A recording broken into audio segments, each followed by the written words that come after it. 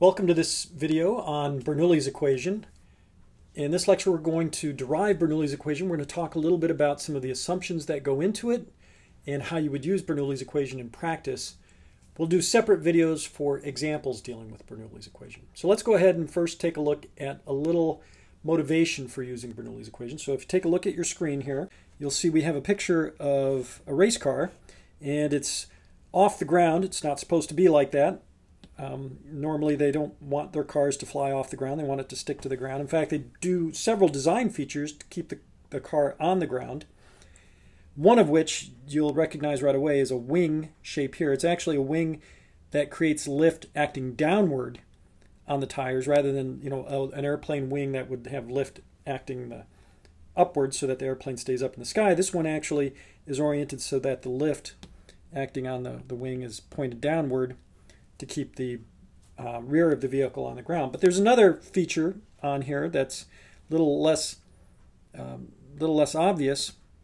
When they design these race cars, I'm going to try to draw a race car from the side here. So there's my race car. It's not a very good drawing, but the bottom actually, instead of being flat, they'll actually design the bottom of these things with a little bit of curvature on this. So here's the road. And the idea is that when you have airflow going underneath the vehicle, you have this change in area down here at the bottom so that the area gets a little smaller. Well, from conservation of mass, assuming that the air behaves as an incompressible substance, the velocity through that bottom part will be a little bit larger. So the velocity here, let's call it V2, is going to be larger than the velocity at 1 because of conservation of mass. Just the area there is smaller, so the velocity has to go up if the fluid's incompressible. And what you'll see from the lecture today is from Bernoulli's equation, that also means that the pressure here, P2, will be less than P1, where P1 is the pressure out in front of the vehicle. So from Bernoulli's equation, you'll see that the pressure has to go down when the velocity goes up. What that means then is that the pressure is low in this region, and you still have P1 or atmospheric pressure pushing down here on the outside of the vehicle, but now you have a smaller pressure in here pushing upward, and so you get a net down force acting on the vehicle. And that net down force allows the car to stay pressed against the ground, and so it's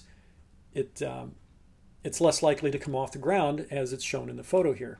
So that's a design feature that they build into these vehicles so that they get better handling.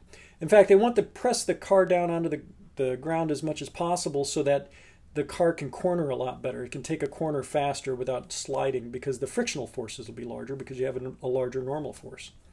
So anyway, that's one kind of interesting application of using Bernoulli's equation here. So we're going to go ahead through the lecture. We're going to derive Bernoulli's equation. We'll talk about some of the assumptions, and I'll mention a few little things about how you would apply Bernoulli's equation. So let's go ahead and get started. So we can get to Bernoulli's equation a couple of different ways. One is through the first law of thermodynamics, but we're going to take a different approach here. We're going to use the linear momentum equation along with conservation of mass. And we're going to apply it to this control volume that's shown in the figure here. It's just a small control volume. Before we go through this complicated picture, let me go ahead and mention a few assumptions that we're going to make during this derivation. So assumptions. First assumption is that we're going to be dealing with a steady flow. That means that we're not going to get changes with respect to time. Secondly, we're going to assume that the flow is incompressible. So we don't have to worry about changes in density. Now both of these assumptions can be relaxed. In fact, there are forms of Bernoulli's equation that are for unsteady flows and some that are for compressible flows as well. But for our purposes, we're going to just make these assumptions because that's how we're going to use Bernoulli's equation for the most part in this course. Now there is a third and very important assumption, and that's that we're dealing with inviscid flow. That we have no viscous forces involved. That's a key part of Bernoulli's equation. All the different forms of Bernoulli's equation assume that you have inviscid flow. So there are no viscous stresses that we have to worry about. And that'll be reflected in our free body diagram.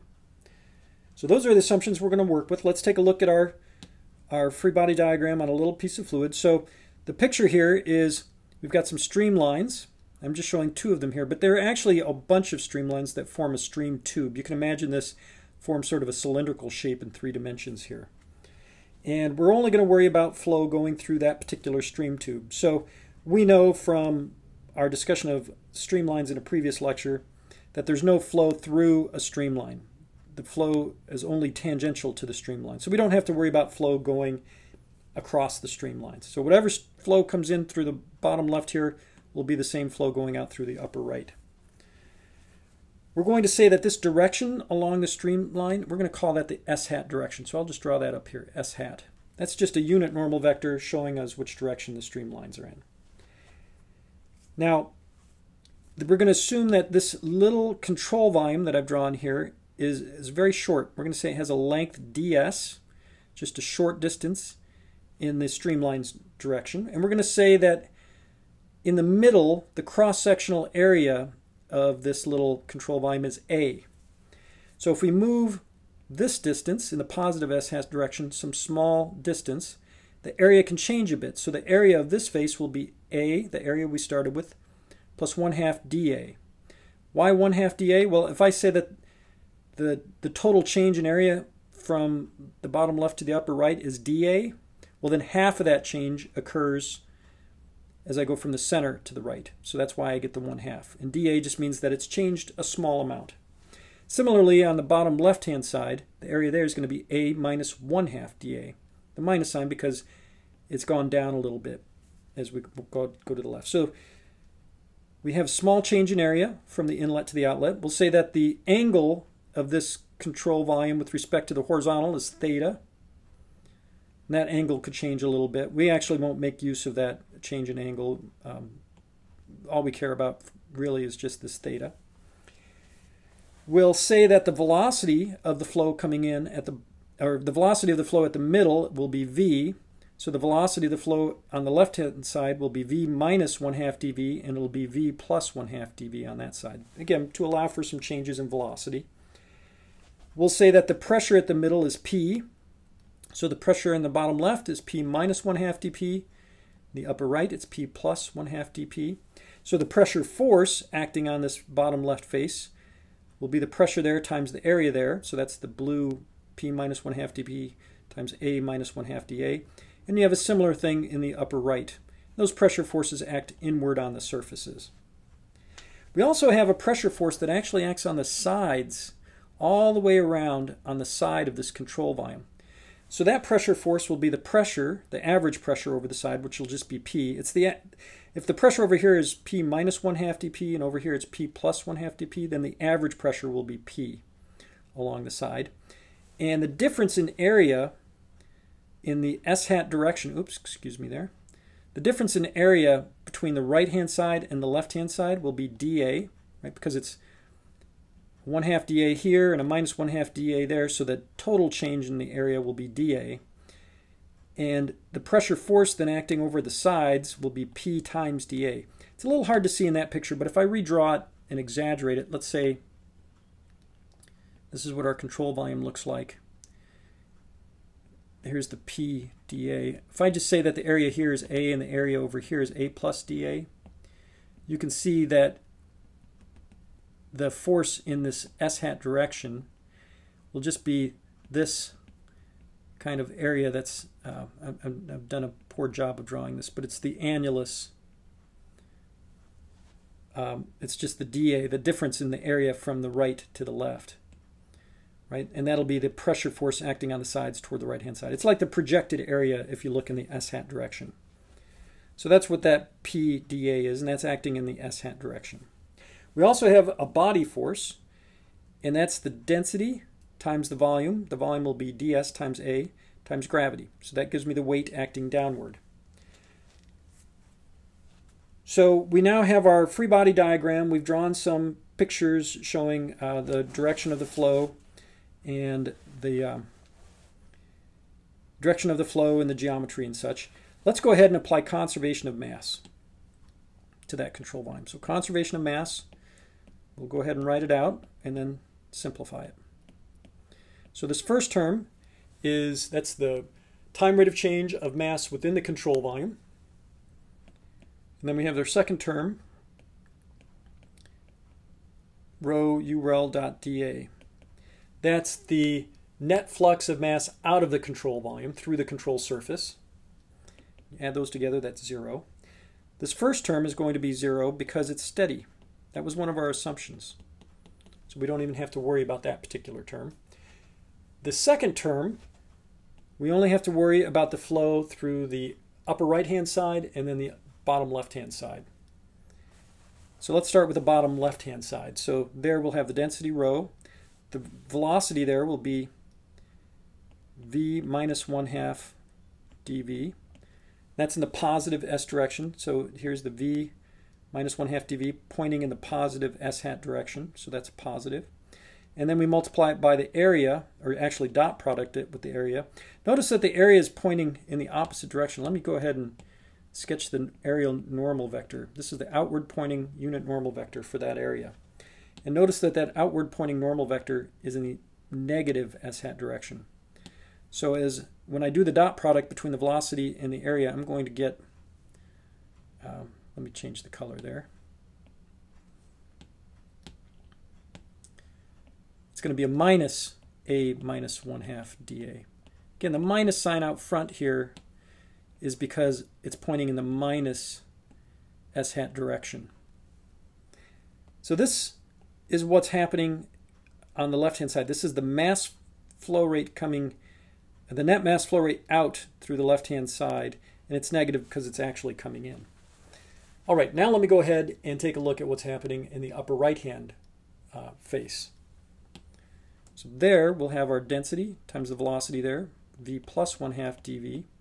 And that's in the positive s hat direction. And then the area there is in the positive, the normal vector, let me draw that out. The normal vector for that area is in the positive s hat direction. So that will be a positive a plus 1/2. Oops, let me change the color again. A plus 1/2 dA. There is no mass flow through the sides because the sides are streamlines, so you don't have to worry about that, right? So it's only flow coming in from the bottom left and flow going out through the upper right. So we can now go ahead and simplify that equation, keeping in mind that the density remains constant because we said that the flow was incompressible. I won't go through all the detailed algebra involved here, but I will say that the densities cross out, and then you'll get higher order terms. Terms like, so a higher order term, HOT, would be things like dV times dA. That kind of term will be much, much smaller than, let's say, like a dV term times an area. Notice that this one has an extra d in it. So this is very, very small in comparison to this term because it'll have a much smaller term. So these kinds of terms where you have, dV, dA, that'll be smaller than, AdV or anything with a single differential in it because they're higher order terms. So those kinds of terms you can neglect. You can see that those show up here. You have a dV times a dA, dV times a dA. They become very small. So when you go through the math of this and simplify, we'll end up getting V dA is equal to minus A dV. So this is what we get from conservation of mass. Now when you look at that expression, it's not all that useful by itself. We need to do something more to make it useful. So the other thing that we're going to do is we're going to use the linear momentum equation. So let's go ahead and take a look at that. So here we're going to apply the linear momentum equation in the s direction. So let's go ahead and write it out. So we have our first term, ddt, integral over the control volume of us times rho dv.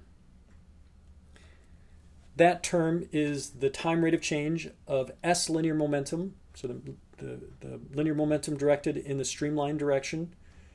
And so we're going to see how that linear momentum within the control volume changes with time, plus the net flux of s linear momentum out of the control volume through the control surface. That's what this second term is. So that's s linear momentum out of the control volume through the control surface. Then we have body forces in the s direction and surface forces in the s direction. This form of the linear momentum equation is using an inertial frame of reference. I should have mentioned that up here. If you look at this coordinate system, we're going to say that it's fixed to the ground. So we don't have to worry about any acceleration terms, anything like that. So this one's just fixed. So that's the form of our linear momentum equation. This first term is 0 because it's a steady flow. That's one of our assumptions. Let's go ahead and focus on the second term. We'll focus first at the bottom left side. So the velocity there again is v minus 1/2 dv in the positive s hat direction. So let's write that out.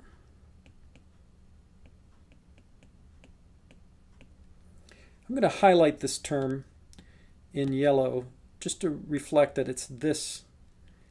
Those yellow highlighted bits are the same thing. Okay, now let's go ahead and continue to evaluate the mass flux term. That's the rho times u rel. Our control volume surface is fixed, so the relative velocity is just the fluid velocity here.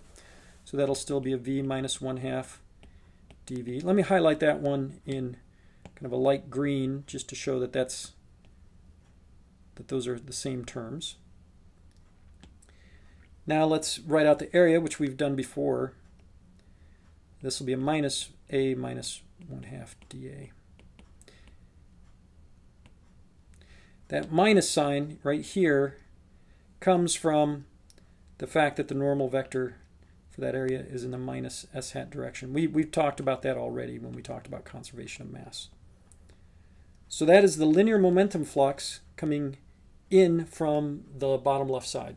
Now let's think about the upper right hand side. So the velocity there will be v plus 1/2 dv. So what we're doing now is we're focusing on this part of the control volume.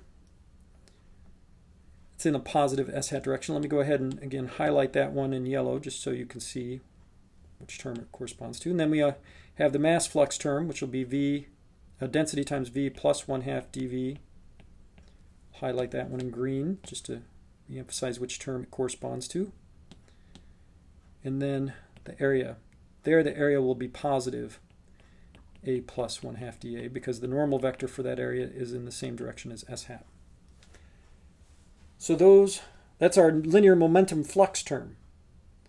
Now let's focus on the body force term. So the body force term will just include the weight of the material inside the control volume. So it's just this rho ds a times g.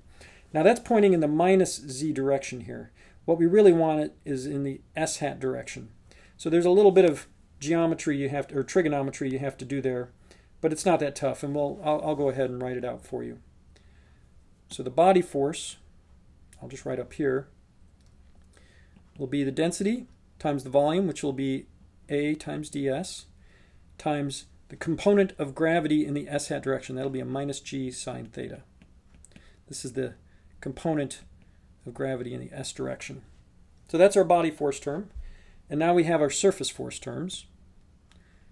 I'll write those over here. So our surface forces will have the pressure force in the bottom left, pressure force in the upper right, and the pressure force around the sides. Now, we don't have any viscous forces because we said that we're dealing with an inviscid flow. This is an important part of Bernoulli's equation, is that there are no viscous effects in here, so all we have are the normal forces, which would be just the pressure forces. So let's write those down. So on the bottom left, we have P minus 1/2 dP times A minus 1/2 dA. And that's pointing in the positive s hat direction. If you go back here, the pressure force in blue is pointing in the positive s hat direction. So on the upper right face, that pressure force is pointing in the negative s hat direction. So that'll be a minus P plus 1/2 dP times A plus 1/2 dA. And then the last bit we have pointing in the positive s hat direction will be the pressure around the sides, which will be P times dA. All right. So these are all the terms for our linear momentum equation in the s direction. So now we need to go ahead and simplify that. And as you can see, there's a little bit of algebra involved. And we also have some higher order terms that we can neglect. Again, just thinking about these higher order terms, imagine you have a very small number, let's say 0.001, and you square it, you multiply it by another small number, 0.001, then you get 1 times 10 to the minus 6. clearly 1 times 10 to the minus 6 is much smaller than 1 times 10 to the minus 3, the number you started with. So that when you have a d quantity squared, it's much smaller than the d quantity by itself. So that's why we neglect these higher order terms. So if we go ahead and simplify the linear momentum equation, and we make use of conservation of mass, so what I'm going to do is I'm going to combine conservation of mass with our expression from the linear momentum equation and do all that algebra. So let me write it all. Let me go a little bit further down the screen here. So I'm going to combine all those together. So combine using algebra. It's nothing particularly hard. It's just tedious. What we'll end up getting in the end is dp over rho plus v dv plus g dz is equal to 0 when you combine it all together. That equation is the differential form of Bernoulli's equation. So the terms may look somewhat familiar to you. If you've taken a thermodynamics course, you've probably seen an equation similar to this. Okay? So that's the differential form. What we want to do now is let's integrate that whole equation. We're going to integrate it. And what I'm going to do is I'm going to integrate it along the stream tube. Or we usually kind of shorten that to say along a streamline. If you make the stream tube very, very small in diameter, it's essentially becoming a streamline. So we'll integrate it along the streamline. So I'll integrate along a streamline, one particular streamline.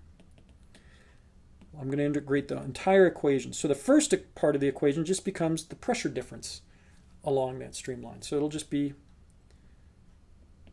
the pressure from, in fact, when I say along a streamline, I'm going to go from along a streamline, well, you know, I'll just leave it like that. So this will be P over rho.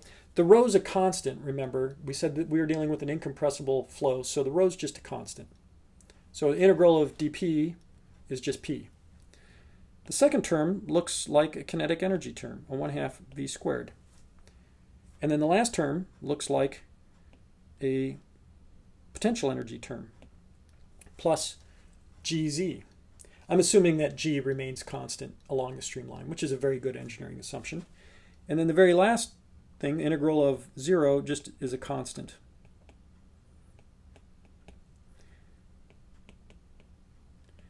And this form, this is a very common form of Bernoulli's equation. So let's go ahead and just jot that down. Okay, so this is called Bernoulli's equation. And it's, again, one particular form of Bernoulli's equation. There are other forms that use different assumptions. They all assume inviscid flow, but as I mentioned before, our version of it, we're assuming steady flow, we're assuming incompressible flow and inviscid flow. And the other assumption that we have that we just made was it's along a streamline. The equation's only valid along a particular streamline, one particular streamline. All right. In fact, let me remind everyone the assumptions. So steady, incompressible, inviscid, and along a streamline.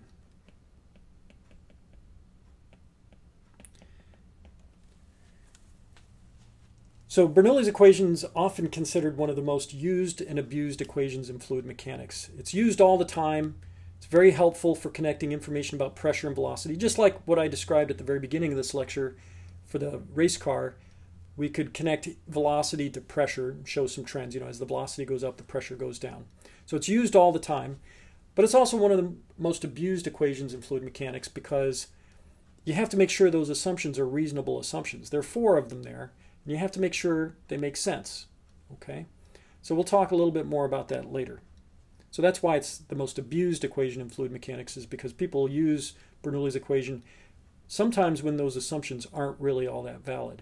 So it'll give you a result, but it may not be the correct result if the assumptions aren't reasonable.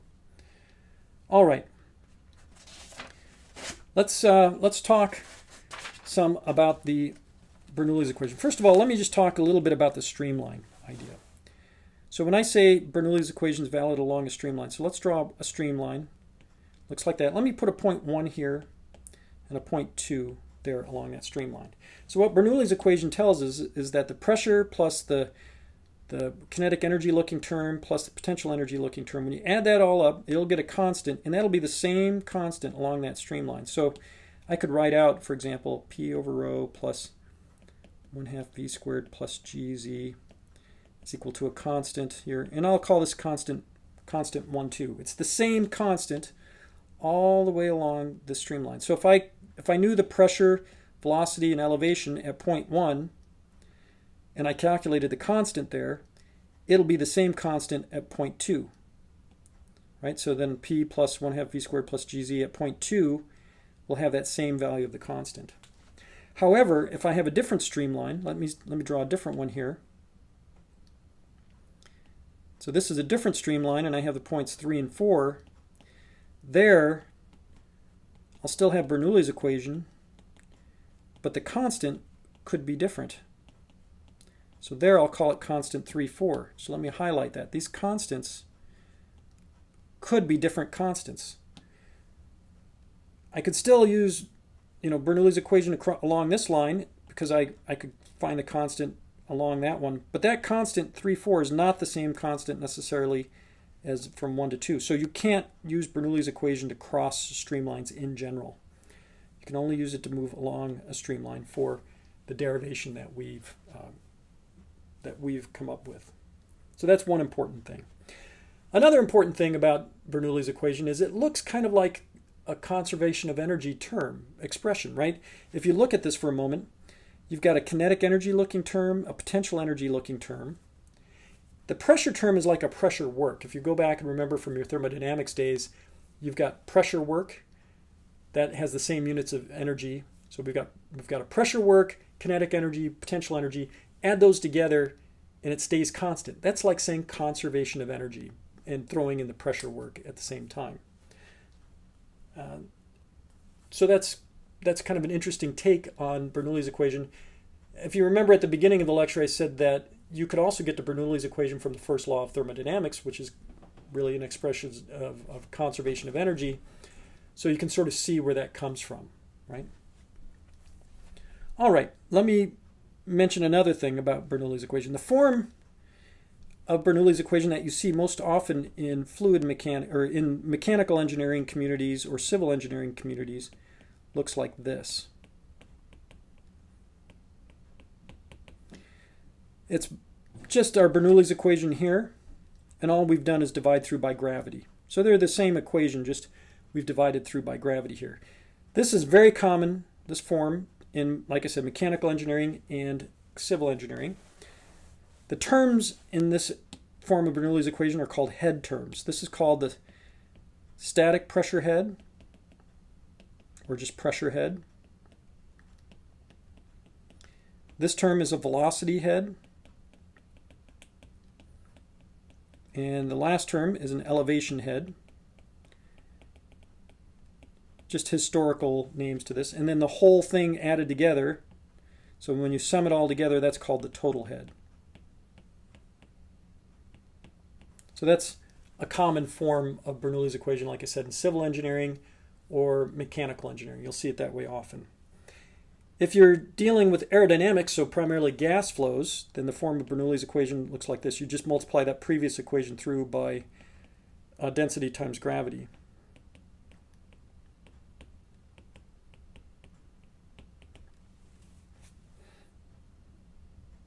Oh, I forgot a row there. There's a row. So this is the form, same Bernoulli's equation, but this is the form that you'd see in aerodynamics. So again, this term is called a static pressure. Second term is the dynamic pressure. And the last term you've seen before, this is hydrostatic pressure.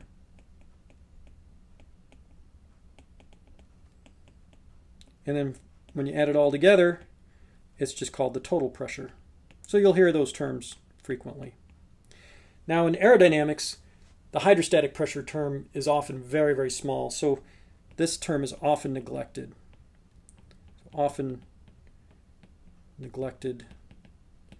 when working with gases. Because it's just so small in comparison to the other terms, we don't normally worry about that one. And we've talked about that before in other lectures. All right, so the very last thing I want to mention about Bernoulli's equation just goes back to these assumptions. The four assumptions: steady flow, incompressible flow, inviscid, flow along a streamline. Now, in real engineering flows, you always have some viscosity, right? So we never truly have a truly inviscid flow. So could we still use Bernoulli's equation? Well, the answer is yes, you can still use Bernoulli's equation as long as the viscous effects are small. They don't have to necessarily be exactly zero, but they should be negligible. They should be really, really small. So one way to get small viscous forces is to have a very small velocity gradient. Remember that a viscous stress looks like tau times mu du dy. If you have a small velocity gradient, then you'll have a small viscous stress. So a small velocity gradient occurs when you have a more or less uniform velocity profile. So if this is the velocity and this is the y direction here, the du dy here is basically zero. It's very, very small. There's no change in velocity with respect to the y direction. So that kind of a flow can be considered inviscid. It's very reasonably inviscid.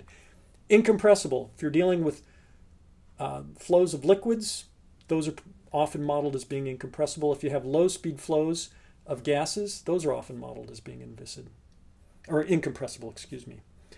So those are both common worthwhile engineering assumptions. Steady flow, again, many flows are steady. There's very little time variation, or maybe there is some time variation, but it occurs over a long period of time. So the flow can be considered nominally steady over short time periods. So there are all kinds of engineering situations where these assumptions are valuable or reasonable. So we can still use Bernoulli's equation in many different situations. Now, one way that I like to apply Bernoulli's equation, a very common way to do it, is to connect information from one location to another. So as an example of that, imagine we have a large tank and it's discharging out to the side. Let me go ahead and improve my picture here. So we have a tank, and I want to find the velocity of the flow coming out, and so the free surface of the tank is here.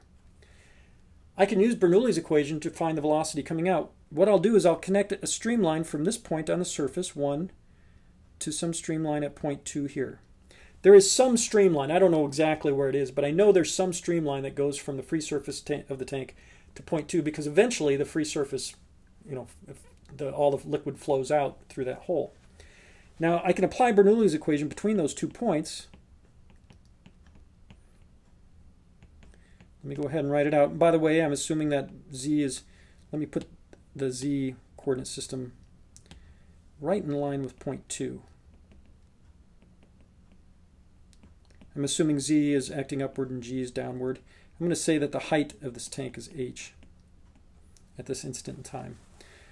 So since I'm dealing with Bernoulli's equation along that streamline, I have the same constant between points 1 and 2. Let me go ahead and start writing down the information I know for this situation. So I already mentioned that because of the coordinate system being in line with point 2, z2 is going to be 0 and z1 is going to be h. Let me go ahead and write out the pressure information. P1. Pressure at 1, it's right on the free surface here, so that'll just be atmospheric pressure. So I know some information there. P2 is right at the exit. Now, when you have flow, a flow that's coming right out at the exit there, we call that a free jet. And where you have a free jet, the pressure in the jet will be the same as the surrounding atmospheric pressure. So P2 is actually also atmospheric pressure. That's an important boundary condition for you to keep in mind. Essentially, it's just saying that if I zoom in on that exit, so this is our point 2 right here, as the flow comes out, it's going to have the same pressure as the surrounding atmospheric pressure right across the stream right there. So that'll be atmospheric pressure at 2. The velocity at 1, so the velocity right up here at that free surface, if the tank is large, the velocity, it's not 0, but it's going to be small because the tank is coming down ever so slowly. So the velocity at 1 is approximately 0 to within a very good approximation. And of course the velocity at 2 is unknown, so we want to find that. So what we're doing here is we're connecting information where we're connecting a point where we know information, like at point 1 we know a lot of information, to a point where we want to get information, which is point 2. We want to know the velocity there. So I've used Bernoulli's equation to connect these 2 points to relate information from one to the other. If I go through the algebra on this, what you'll find is V2 comes out to be the square root of 2gh. You can see that we can use Bernoulli's equation to find the discharge velocity. And it's just related to the potential energy of the fluid in there. So you'll have lots of opportunity to practice Bernoulli's equation and a lot of different example problems. So make sure you take a look at those. We'll go ahead and end the lecture there. Just let me know if you have any questions about the material here.